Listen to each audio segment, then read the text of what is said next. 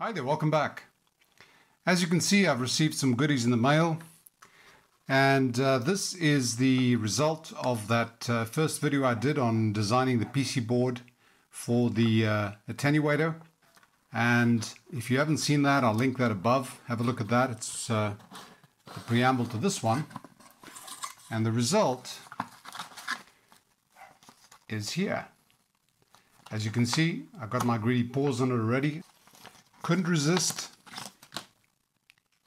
Now these obviously came from JLCPCB, and this video is sponsored by JLCPCB. It's always great when the stuff you used gets sponsored and the stuff you actually want. I ordered 5, paid $2 for that plus shipping. I actually chose normal shipping this time, and surprisingly enough, it came pretty quickly. Now, here are the 5 PCBs. They're identical. My original idea was to put probably 2 side by side. The reason was I wanted this on maximum width of 10 centimeters, which is the limit for this offer. And because these Pi attenuators are really just a stack of exactly the same circuits along the way, and you make this as long as you want, obviously you have to take into consideration noise issues, but I decided to do 4 per board. And the idea then was that I could use either 2 side by side or even on top of each other. As it happens, I've been rethinking this very carefully, and I think I'm only going to use 1. And the reason is that I can choose the dB attenuation steps. If I choose them carefully, I can get a very wide range of attenuation from just 4 selections, 4 switches. Now, if you don't recall, they are Pi attenuators, 50 ohm load. In other words, the source sees exactly the same impedance that it's expecting to on this side as it does produce on the other side. So you have 50 ohms in, 50 ohms out. That means that this one here then sees 50 ohms on this one and it produces 50 ohms out. I'm choosing 50 ohms because I want to just use this for with a signal generator. But you add dB attenuation. So if I make this a 3 and a 6, I can choose 3, I can choose 6, I can choose 9, or nothing. So if I choose carefully, let's have a look at what possibilities I have on offer. I've actually decided on 3 dB, 6 dB, 12 dB, and 18 dB.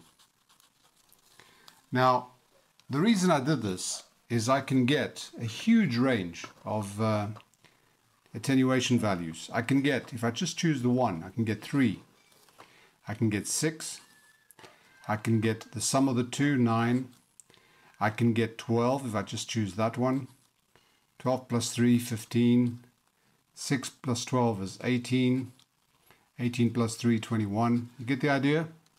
I can go all the way, 21, 24, 27, 30, 33, 36, and 39. Now that's pretty flexible.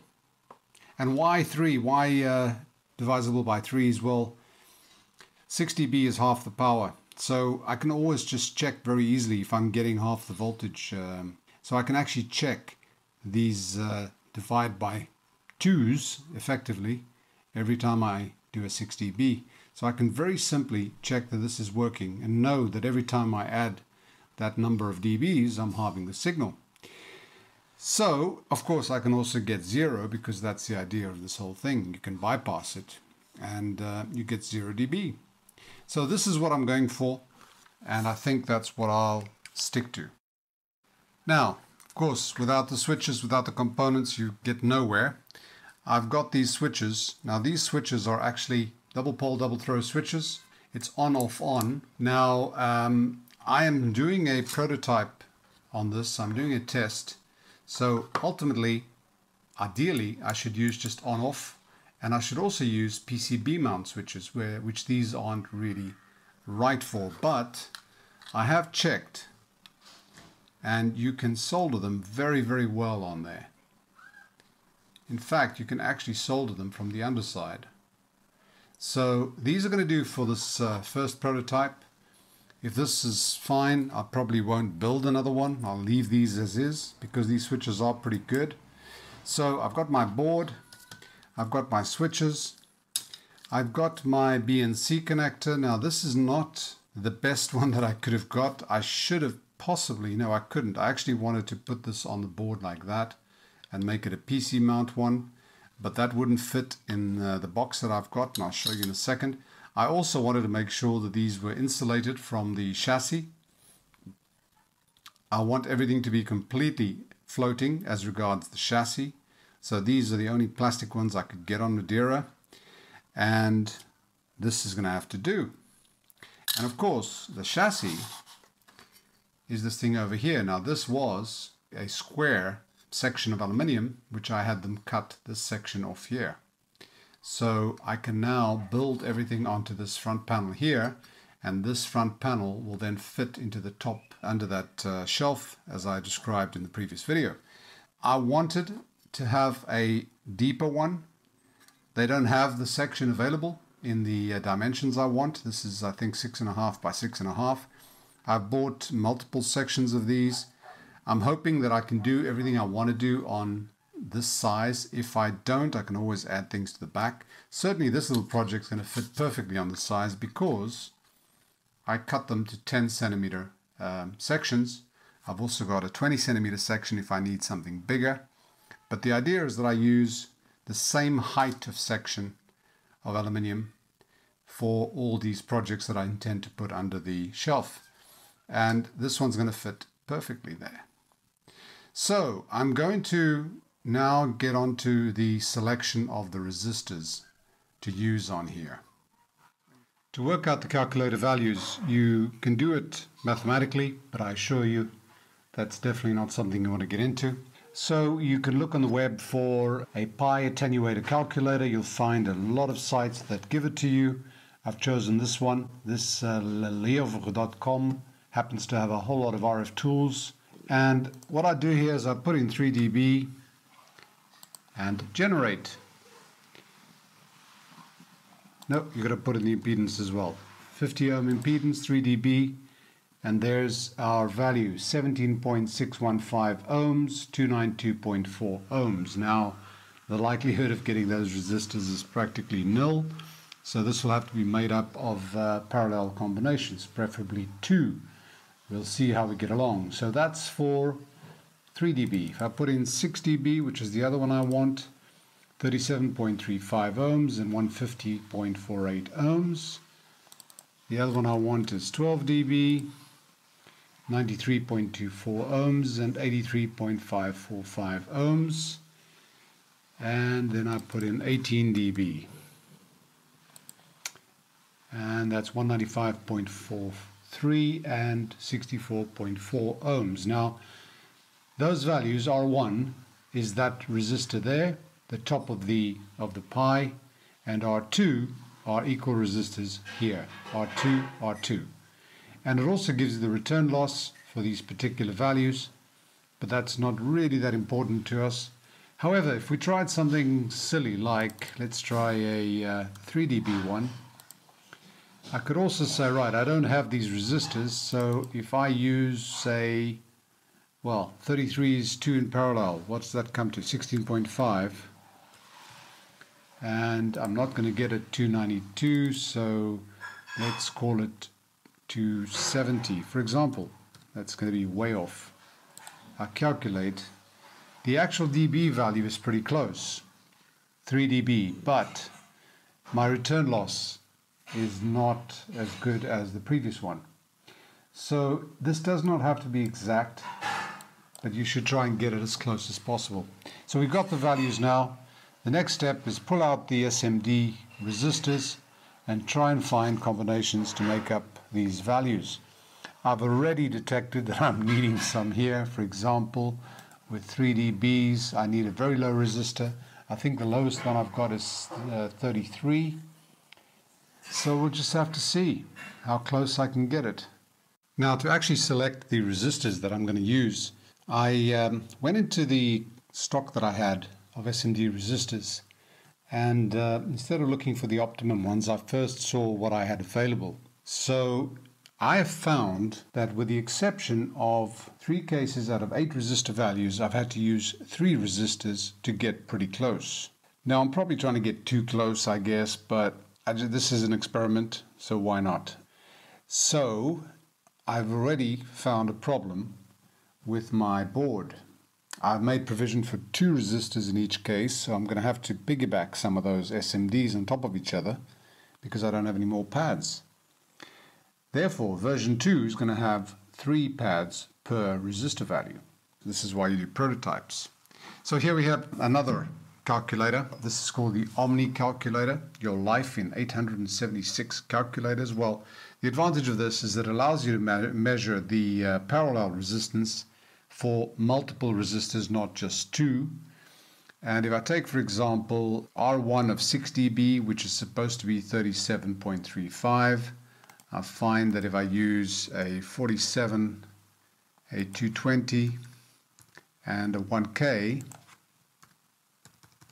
I get 37.28, which is damn near enough. I mean, this is splitting hairs, okay?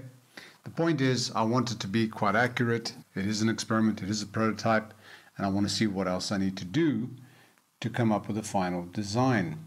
So, design flaw number 1, or rather design lesson number 1, make provision for 3 resistors per value so you can actually solder them in comfortably. Alternatively, I could go to the web and buy closer resistors. I know you can get you get a hell of a lot of values that I don't have, but that becomes a problem because, as I've said repeatedly, I live on an island. And the disadvantages of living where I live, which is on the island of Madeira, is that everything takes quite a bit longer to get here than it would to get to where you probably are. So yeah, we live with what we have. Sunshine and slow deliveries. Let's get on to this.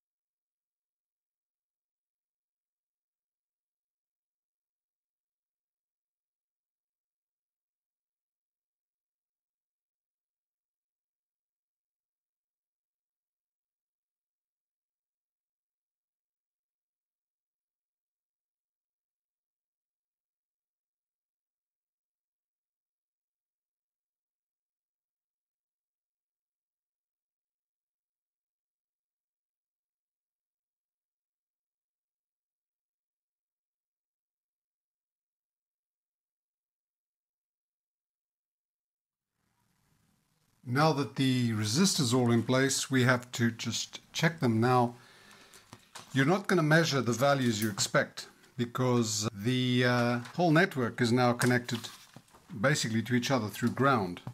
So the trick is just connect to ground over there, test one and the other, and you should get about the same. Now there you probably will get close to the value you expect, 17.4.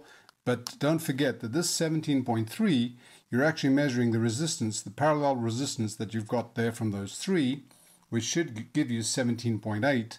But you're also measuring the resistance that that one there is creating through ground to that one there and then back to here.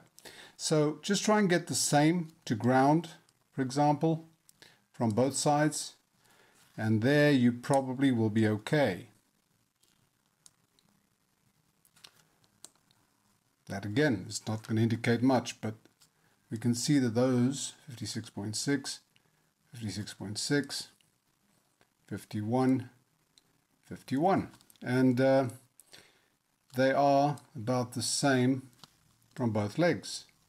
So I think we've got the resistors done. As you can see, quite a bit of flux that needs to be cleaned off. But before I do that, I'm going to put the capacitors in there. I'm not sure what value I used in the last one, which has served me well. I think it was, I could do all the calculations, but I think it was 100 nanofarads. Let me just check. Yeah, it was 100 nanofarads. So I'm going to put, say, a 220 nanofarad in there on both sides. And I'm going to use the SMD ones as well, just to make it, actually to make it more uniform and easier to work with. I've actually decided to put in 470 nanos, which will make sure that we don't get roll-off. It's not too critical.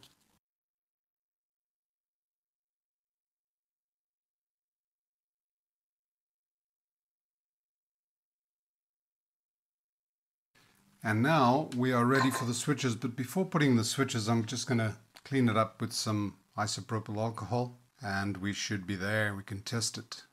Brilliant. I've just tacked them on to the one side because I think these will be much easier to do from the underside, which is what I'm going to try.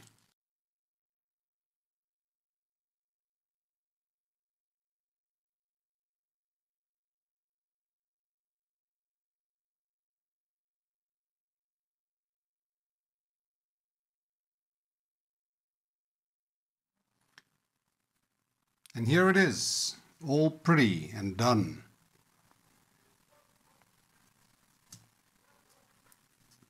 This came out really nicely. I like it.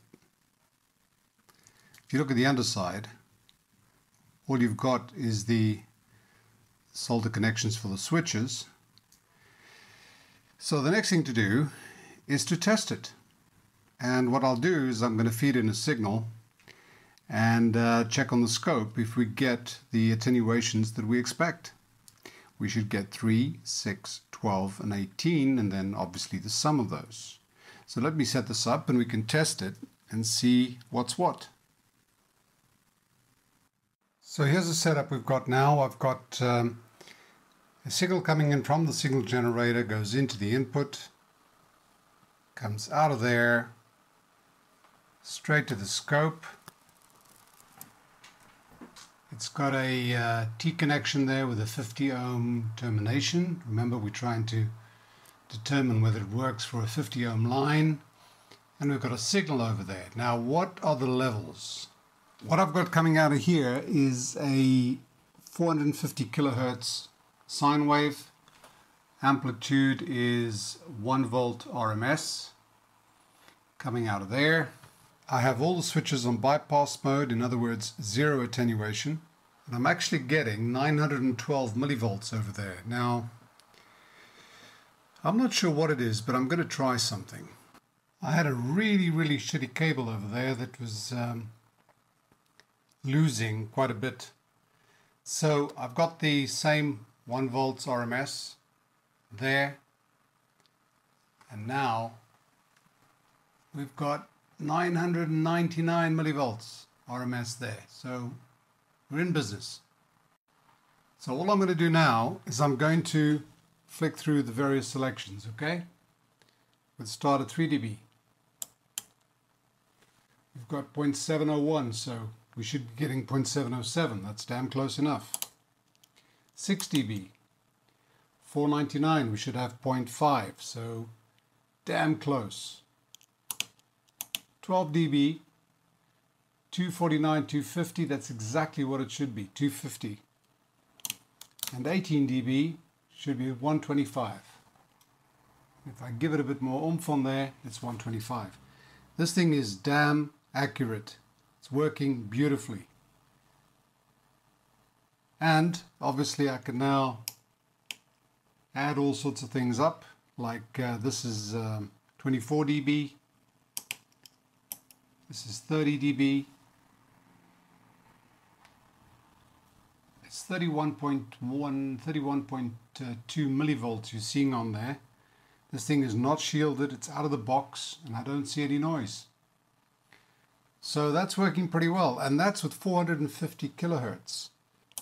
Let's see what happens. Well, obviously that happens. 1 volt RMS. Let's see what happens when we flick this thing to higher frequency. There's 1 megahertz. We'll try the 6 dB one. 0.5 volts. 0.51 volts. Let's go up here. 10.7 megahertz. This would be for aligning FM radios. 6 dB, 0.502. Bloody hell, that's nice. 12 dB, 256, well, it's supposed to be 250 millivolts. It's 256, 255. 18 dB, 131. I mean, this could be anything. This could be, oscilloscope reading, 122, 122. This thing's going to do for me. I'm getting exactly what I wanted. And so, we're left with the final question. What changes am I going to make? And there are a few. Let me show you. Well, this thing is working very well, but as it's a prototype, one is never happy. So the changes I'm going to make are, I'm going to make provision for 3 resistors for each set, as I mentioned earlier. I won't have to piggyback some of those SMD ones over there. I'll also change some of the orientation around, following the advice of one of my viewers who's a hell of a lot more knowledgeable than I, because of the grounding situation here. Although we haven't seen much in terms of attenuation or noise, but hey, if you start getting to higher frequencies, might as well prepare it for that. And the other thing is these connectors here. This is far too small for any kind of wire that you want to connect on here. Ideally, it should be coax. It won't fit there, so I've got to make these holes a lot more generous so that I don't end up with solder blobs. And other than that, I'll be ready to go. So I'm going to make the changes on the PCB software. If I think of anything else along the way, I'll probably apply that as well. And I will probably, I say probably because I'm not sure, fit it into this already. I've marked off where these will go.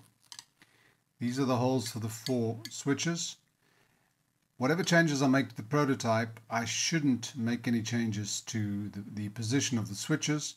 And because I want this to be fitted sort of against the back there, so I can add some shielding, I probably will continue to use these separated BNC sockets. So that won't change either. I might even put it at the bottom because that's really where they're going. So I might actually do this. I might actually build this because obviously there's a weight involved until I get the new board, and I would like to see this start coming together. If anybody's noticed, that thing is already down because I've got the new ones, the new brackets of these, and I'm going to be putting it in one of these so they all look the same. This is obviously not as tall. So that is my dummy load and speaker selector and the branch off to the oscilloscope setup. So I'll be doing those two together. I really am thankful that these things are so cheap and very, very easy to sort out and make changes on. I can now just simply take the old file of the previous board, make the adjustments I want, and then off it goes again. Order another batch, and hey, if that thing comes with, if for some reason I decide to make changes on that as well, I'll do it again. At $2 a time, I can afford to be sloppy. That's not what you should do really, but one does tend to become a little bit of a perfectionist when you can afford it. I hope this has been informative. I'll get back to you soon. There are a few more projects. I'm working on them, so I'll be continuing with those. There's a couple of pretty interesting ones coming up as well that I haven't started yet, which you might find informative. Oh, and there's something else. You may have noticed that I've got a new multimeter. This is a Bryman BM235. It's exactly the same model as the one Dave Jones on EV Block personalized. Fantastic multimeter actually. I bought this a couple of weeks ago because my Fluke, my trusty Fluke, that's been with me all the way from first year university, finally kicked the bucket. And I had to let it go. I mean, I tried to revive it a few times, but I got to a point where cleaning the contacts and everything else just didn't do it anymore. So I got this one, and I looked at it, and it seemed sort of, sad by itself. So the big brothers arrived as well. This one is the BM869S, which is absolutely bloody fantastic. This one is very similar as far as reviews are concerned to the Fluke 87 V.